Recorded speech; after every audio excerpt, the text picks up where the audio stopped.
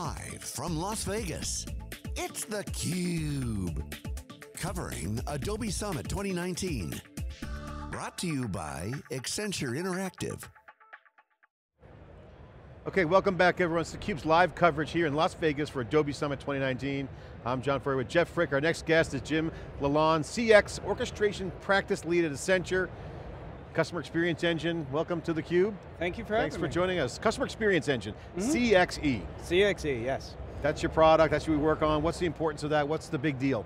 So the big deal is there's a proliferation of technology in the world, and one of the main challenges is everything's siloed. Everybody has a different lens. When you talk to the sales folks, they have a view of the customer. When you talk to marketing, they have a view. Nobody ever talks. And the problem is when these organizations, they think technology is the answer. So, and one of the things that we're always asked inside of Accenture Interactive is, well, how do you bring all this stuff together? And we kept getting asked the same question over and over and over again. And so finally we decided, you know what, let's do something about it. Let's make this so that you move the discussion away from technology and how can you accelerate your transformation and use something like CXE to bring that to life. Jim, you've been a pro in this business and digital, going back looking at your history, you've seen many ways of the hype and the reality. You know, the titles of Customer Success Manager, Orchestration Practice Manager, you know, we're relevant, but now more than ever, those actually mean something. You look at orchestration, that's a big term used in cloud computing around orchestrating workloads. Customer success, that's the theme of the show. Sure. Customer experiences. So now more than ever, we're starting to see some visibility into tech implementations to hard problems that were being tackled by pioneers of the past, now in front and center here.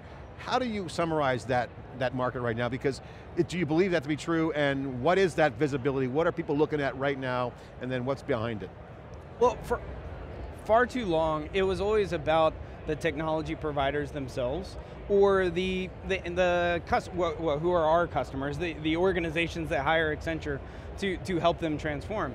But what we've seen is just a complete seismic shift. It's all about what does the customer or the consumer want. It's not about what we as organizations want, it's about what the consumers want. So we do very much see that as a trend that's moving, and in order to do that, you really need to decouple your systems of engagement from your systems of record. And by doing that, it allows organizations to experiment. So there's new technology coming in every day. Probably while we're sitting here, at least 100 others have come to life. Yeah. But it becomes hard because when you're always having that technology come into play, how can you plug it into your own ecosystem to let the consumer get done what they want to get done on their terms? Because that's their expectation. They don't really care what your internal problems are. They just want to be able to get done what they want to get done. And if they can't, with you, they'll go somewhere else. So the practice, what you're saying is the practice is have an environment that allows you to try stuff. Yes. Without a lot of hurdles and, you know, integration. Yeah, so the standard thing would be anytime an organization wanted to try a new product, it could take anywhere from 6, 12, 18 months just before they could even figure out, does it work? What we're trying to do with CXE is turn that into a matter of weeks. In some cases, in a matter of days. So by having a platform or a capability stood up, so as a new application comes in, great. I already know about the customer information because I'm making that transparent to everything. I can plug it in, I can experiment. I spend a month, I measure, does this actually work? If it doesn't, great, get it out. Let me try the next thing.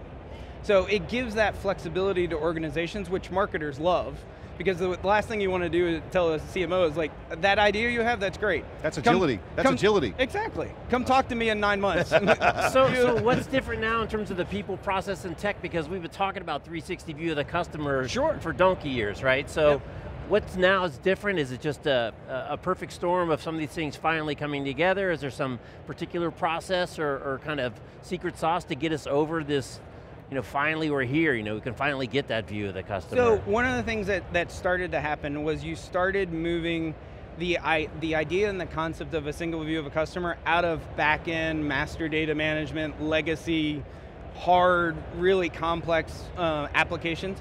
And with the proliferation of what they call customer data platforms, CDPs, they're applications that are built natively in the cloud, that are exposed through APIs. It makes it easier to stand up those capabilities. So it really starts becoming a question of, well, why wouldn't you do this? So in the past it would be, well, I got to go get capital expenditure money and I got to go through this whole business justification.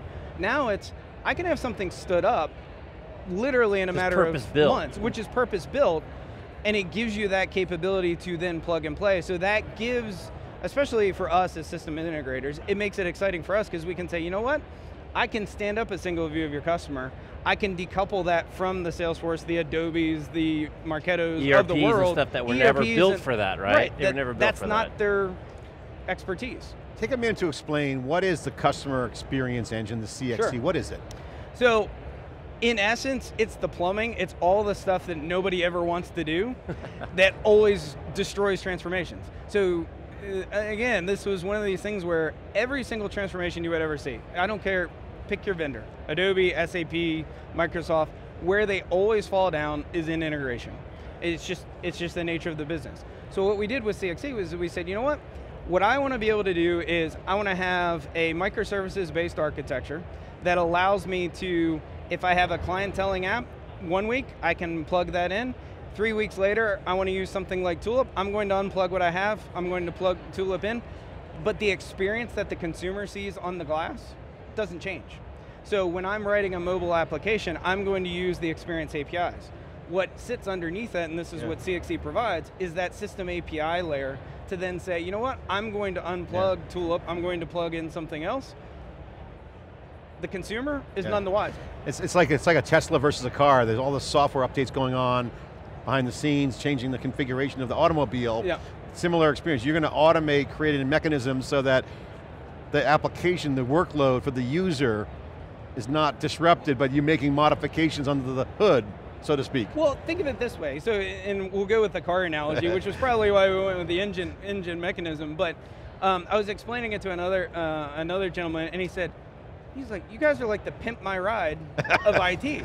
He goes, I'm not changing my engine. What I'm doing is I'm adding a spoiler here, I'm adding new tires and rims here, I'm putting on flames, I'm doing all these things, but the underlying engine or the heartbeat of the engagement, that stays the same.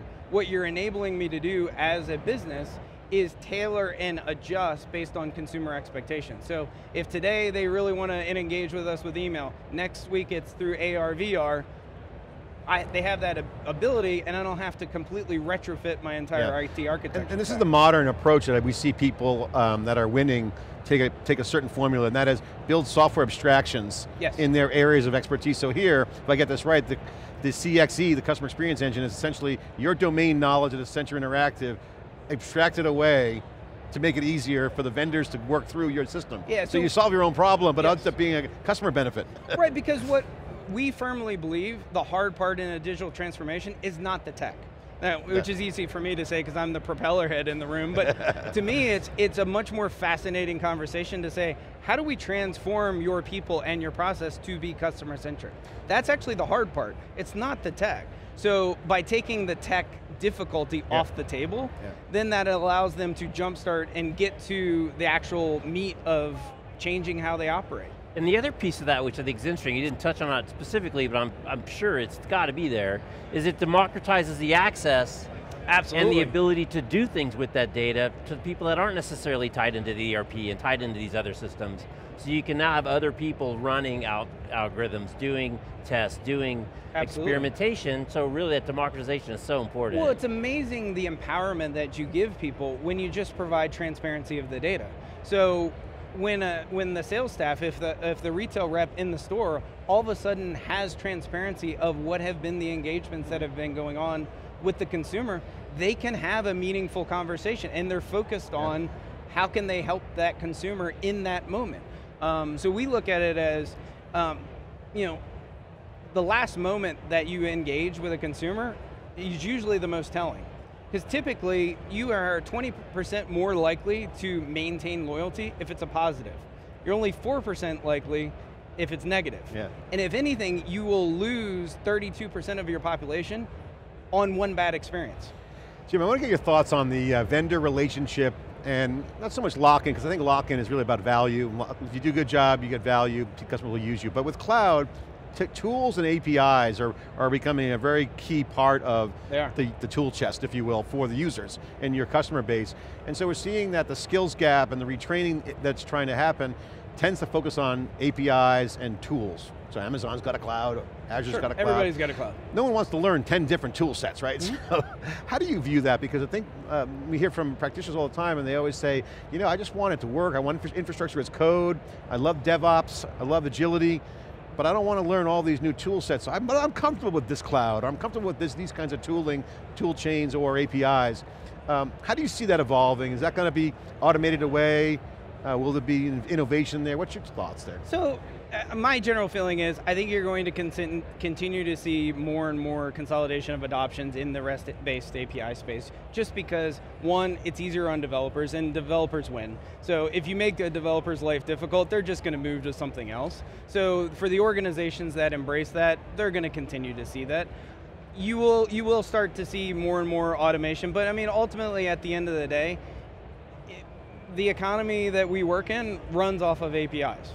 And it's really, the more you embrace it, the more you share information or are willing to share information, within reason. I mean, there's legal and all sorts of things that have to be looked after, but that's what drives things. So we as Accenture, we look at application partners that embrace that methodology, embrace that belief system of, let's make it easy to share data. That's one of the things that Adobe, Microsoft, and SAP are doing with the Open Data Initiative, is also trying to make it easier to share information amongst different stacks. So it's a variation of that, and I do believe that you're going to continue to see more of that, just because, again, the consumer, that's what they expect. And also the cloud native trend also, that's a tailwind for that movement as well, because they expect it too. Sure, Standards. But I mean, to a certain extent, if you think about it, what's even cloud native anymore? Because a lot of times people say, well, I'm on-prem. Well, where are you on-prem? Well, I've got my virtual cloud sitting over here, or my private cloud. It's just distributed computing. Right, there's nothing fancy about it. So All right, what's getting you excited here at Adobe Summit? I mean, I'm impressed with the platform play. I think they got that right. I think they didn't overreach.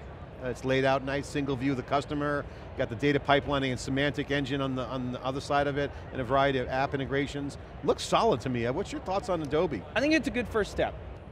To be fair, I think it's a good first step. I actually applaud them for going down that path. I'm excited about the possibilities it gives to our customers who are embracing the Adobe stack. I'd like to see them go further, especially in terms of extending it out to other partners as well, because it's one of those things of, there's no one platform that solves everything. That's a large reason why we established CXC, is the days where you could just have all Adobe and that's going to solve everything across sales, service, marketing, and commerce, there's no one provider that has that. So you need to have that ability to transfer data and to drive that experience. So I'm excited about where Adobe's going with the Experience Platform, because I think it's a good first step, especially on their side, to try and make it easier. Again, it's about how do you make it easier to deploy applications so that you can serve the purpose for the consumer. So I think it's a good first step. How would you describe the makeup of the ecosystem community, breaking down from developers to integrators and partners? Because as you start to see this kind of enabling platforms, as you said, it's the first step, is foundational. We'll see how it kind of evolves. Sure. Ultimately, developers will, to me, will be a canary in a coal mine on this one, but how's the makeup of the community? On the development side, what is the personas of the developers? Are they hardcore cloud guys? Are they mostly app developers? Is there some segmentation? What's your view of this? I think, so what I'm seeing is developers turning more into cross-utilization of skills. There's less and less of, I'm just this type of developer. It's usually more of, I'm going to experiment and do a little bit of everything. What I've actually been finding interesting is a lot of developers are turning into people that sit in marketing or sit in sales operations, or some people have termed it citizen integrators, but it's people who do not come from a technical background, but the tools that are being created today are enabling them to do more of the integration work on their own. And that's one of the benefits when you have open APIs, REST-based APIs, is you can put more of that power in the hands of less technical users. That's not to say you're not going to ever need hardcore developers, but what I'm seeing is more and more non-technical people are getting into the development space as well. Because of the time cycles are changing. They want to be closer to the customers, they're closer to the front lines, not in the back office kind of coding away, right? Well, you don't, with consumer expectations shifting on a dime, you can't wait. And that's one of the things that we spend a lot of time trying to help our IT side of the house customers is, how to be flexible, how to be nimble, so that when marketing or any business leader comes to you and says, hey, I want to try this out, you don't say, I'll get back to you in 9 months. It should be, I'll get back to you next week. Yeah. And that's really the goal of what we're trying to do with And we're CXC. seeing new titles. We had a guest on theCUBE. We've been doing theCUBE for 10 years. First time we ever had a guest with the title Marketing CIO, which was kind of basically saying, look, I got to sit in the marketing team and be a CIO over here and translate and put projects together and make things happen. To your point about system integrator, kind of like putting it all together. Well, I mean, it's no different than you see more and more CIOs become much more business focused, business savvy. They're not just, hey, I'm going to keep the lights on from a technology perspective. The more successful CIOs have that business lens.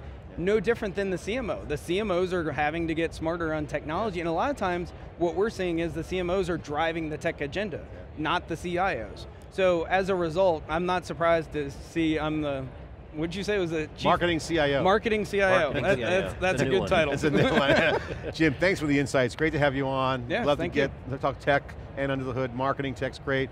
Final question for you. What's next for CXC, Customer Experience Engine? What's going on? What's the next leg of the journey for you? So the next leg of the journey is we've already got the integration layer laid out, so we can pretty much plug and play any application that is out there. We're really diving into real-time analytics, real-time segmentation, taking some of the power of the capabilities that are in the CDP space to drive those engagements. So it's really, it's an expansion in that data space and making it that much more accessible to our customers. That's great. You guys bring some abstraction, some automation to the table for customers. It's theCUBE bringing you all the data here and insights. I'm Jeff Rich. Stay with us for more Day 2 coverage after this short break.